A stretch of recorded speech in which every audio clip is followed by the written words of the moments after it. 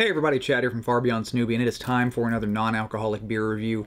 And today we're going to be talking about another one from Athletic Brewing out of Connecticut.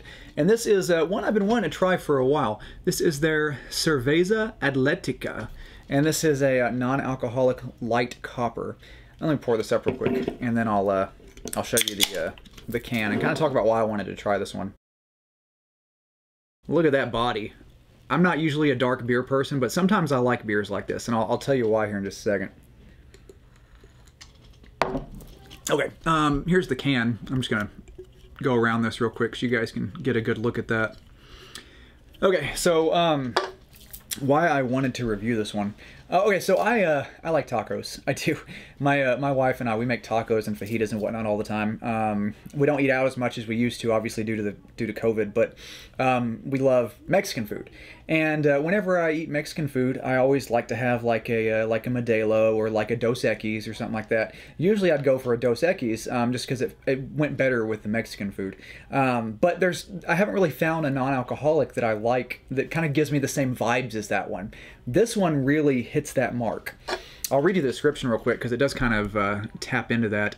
Cerveza Atletica is a refreshing Mexican light copper lager made with summertime refreshment in mind. A unique blend of premium Vienna and Munich malts provide a rich copper hue with an aroma and flavor of delicate bread crusts that are balanced with light, spicy, and floral notes from the noble hop German Herzbrucker. It's balanced with a dry finish and pairs perfectly with spicy salsa and fish tacos. 12-ounce can here, less than 0.5 on the ABV, 15 IBUs. I bought this from Athletic Brewing. Now by itself it's $12.99, but I bought 2 6-packs. So my price shipped was $27.78. They give you free shipping when you get 2 6-packs. That's a nice bonus. But price per can was like $2.32 a can, so you can't beat that. Now I'll show you this again.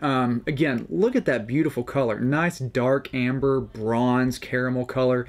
Decent head on it. Good amount of carbonation. Man, it's got some body to it too. Now in the aroma, definitely has that Mexican lager vibe. Malty, grassy, slightly floral. It definitely has a bread-like quality to it. Almost a faint citrus in there as well. The color, again, I just showed you that beautiful dark color. In the mouth, it's very full-bodied. I mean, this is probably one of the most substantial beers I've had in terms of how it feels in the mouth for a non-alcoholic. Medium to full body, decent amount of carbonation. I mean, it's got a pretty good hit with it in terms of how it feels in the mouth. As far as the flavor goes, it definitely captures that lager taste. Good amount of malt to it, slightly bitter but not overly bitter, kind of some caramel, like a toasty type of tone to it, a light floral presence, not super hoppy. I mean, you can kind of dig out the hop flavor, but it's more that malty caramel type of flavor. Very faint citrus in there, not a whole lot, those mild grassy presences to it, but it's more of like a good like malty lager. Definitely has a nice body to it. The finish is really smooth. It's not a really crisp finish. Goes down really smooth. Really nice aftertaste. As it's going down, you're really tasting a lot of that caramel, a lot of that malty presence to it. Very well balanced flavor profile. Before we check out my rating on it, what I talked about in the beginning, Mexican food, things like that. It's great with that. We made tacos the other night, last week I think. It may have been last week, I remember. Sometime in the past few days we had tacos, and I had this one with it, and it paired great. So you don't have to have a beer with your Mexican food. This is just fine. If you go to a Mexican restaurant, I don't think they're going to let you bring this inside, but if you're cooking it at home, there you go. I mean, they got you covered.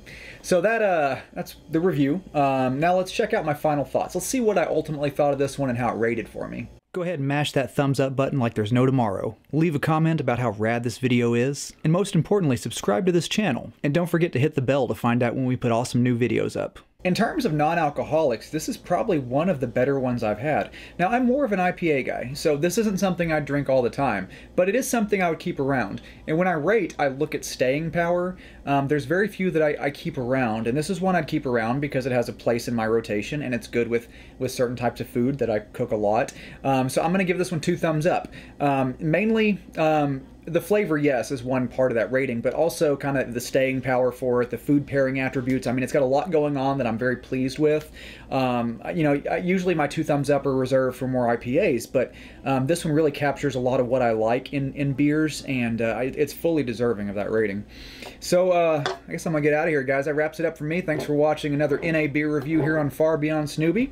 We'll see you next time, and of course, cheers.